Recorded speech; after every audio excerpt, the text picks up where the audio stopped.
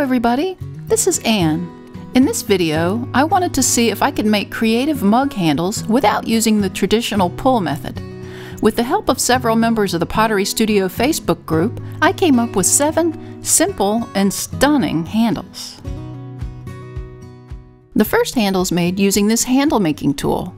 These tools come in several different sizes. This particular one slices a slim handle appropriate for a teacup or a small mug. To make the cut, I need a thick slab of clay. I find it easiest to work straight from the fresh clay block.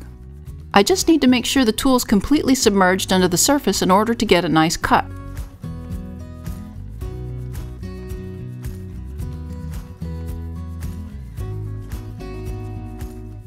I trimmed away the unwanted clay bits.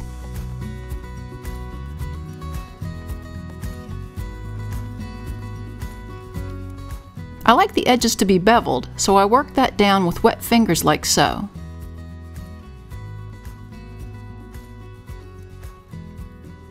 I then cut it to the size needed and attached.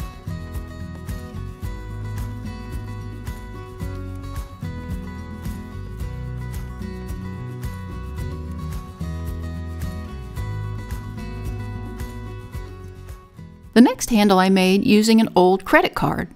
First, I rolled out a slab of clay almost a ½ inch thick and ribbed it on both sides.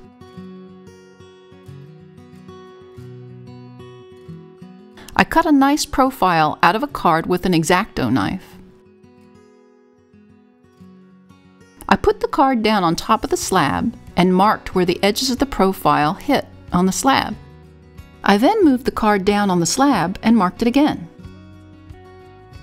Using a straight edge, I cut the clay along the marks so that I ended up with a thick slab strip. Using wet fingers, I then softened and beveled the edges of the strip.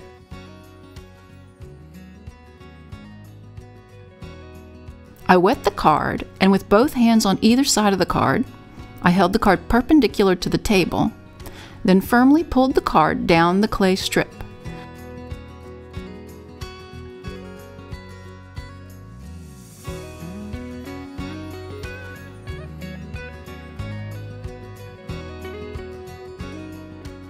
I had to make a few passes to remove all the excess clay.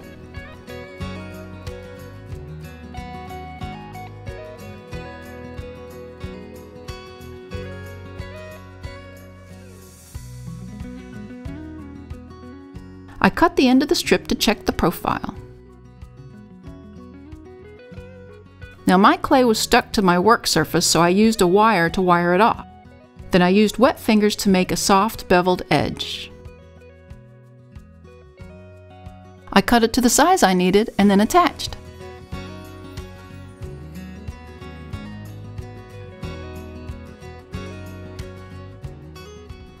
I was inspired by this mug by Jan Claire Kuba to make her textured mug handle. I had this circular texture stamp that I thought would be perfect. I rolled out a 1/4 inch slab, ribbed both sides, then incised the texture.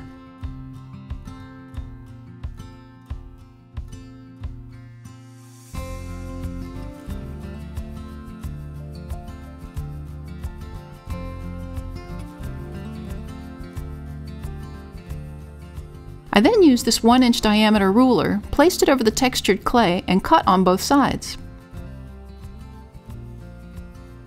I cut the strip to the length that I wanted. With wet fingers, I softened and beveled the top edges.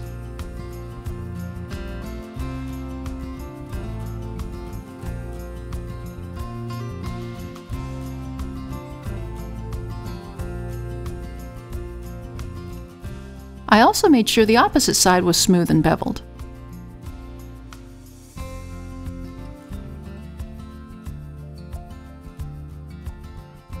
Again, I cut to size and attached.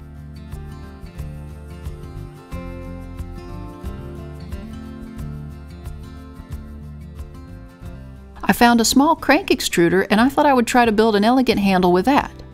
First, I rolled out a 1/4 inch slab, ribbed it on both sides, and cut it into a 1 inch wide strip.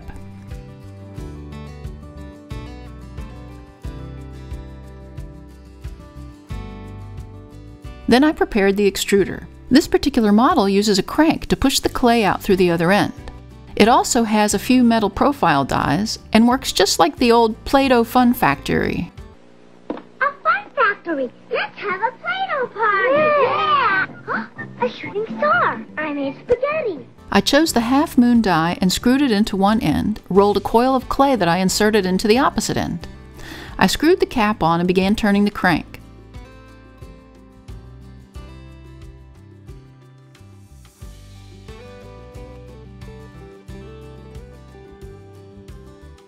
I found it helpful to hold the extruder downward so the clay comes out long and straight.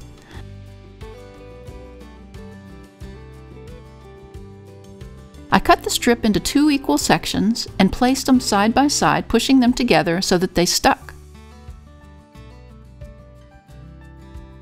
I used wet fingers to soften and bevel the top edges of the strip. I then centered the extruded half moons on top of the wet clay strip.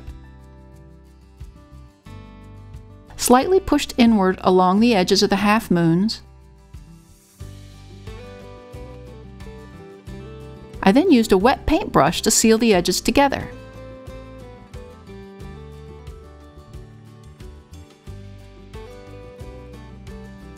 I cut down the strip to size. I pulled up the strip and beveled the underneath edges with wet fingers.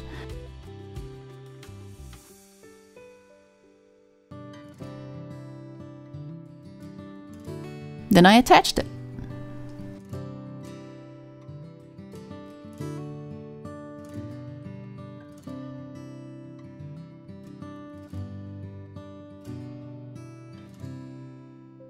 I then moved to the wheel to try a few ideas. This first one will be a one-finger loop.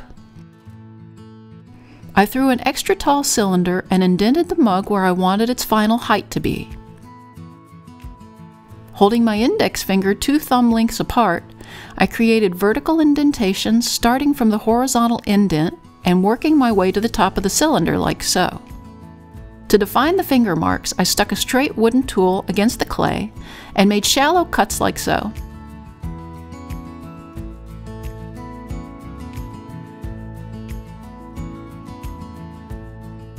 I then used a needle tool to round the edges where the vertical and horizontal lines meet.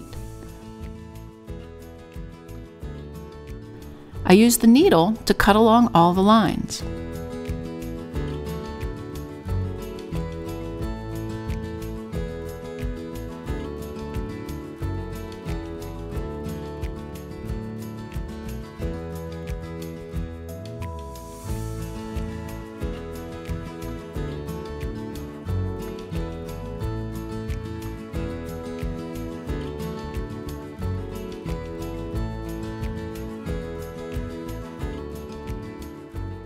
After removing the excess clay, I began beveling the edges with wet fingers.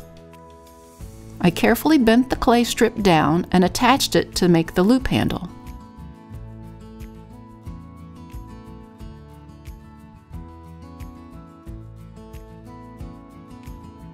I always refine the rim to make sure it's comfortable for lips.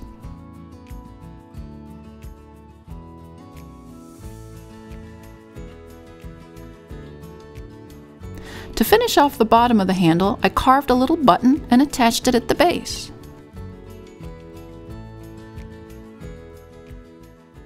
Next, I threw a mug that was 1 inch taller than the height that I really want the mug to be. I measured down that inch and sliced the top off with a needle tool.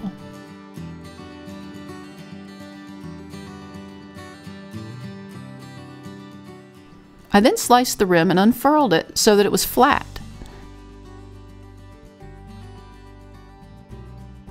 I cut it down, beveled the edges with wet fingers, cut it to size, and attached it.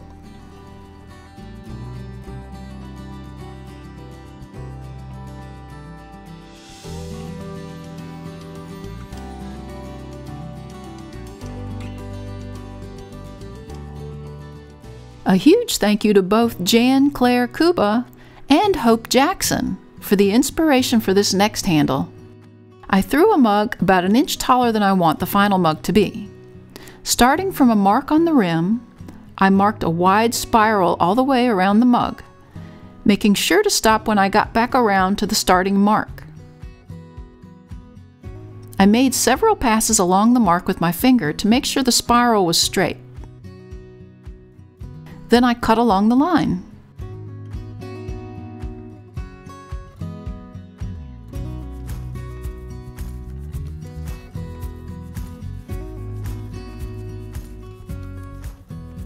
I unfurled the clay at the top and bent it backwards to form a slant curved handle.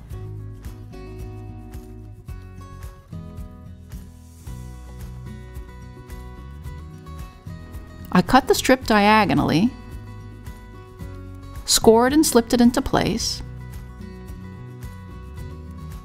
I used a wet paintbrush to reinforce the seam.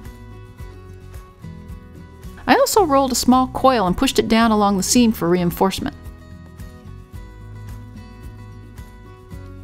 I inserted extra clay along the top of the clay strip to stop the strip from ripping any further and to give the design a more pleasing flow. I used a wet finger to refine and soften the top edge of the mug.